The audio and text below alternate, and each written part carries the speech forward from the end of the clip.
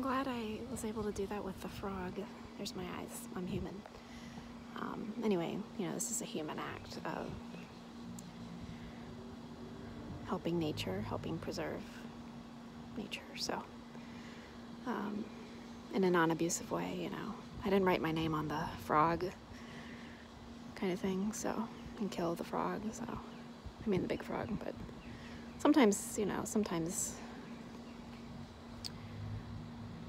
I have to do things about pests in the home, but I was happy to release this frog, and there's some turtles in there still. I hope they warm up to me with that tool if they want to get on land again and back into the canal where their family is. All right, let's see if I can get this frog with me in a selfie.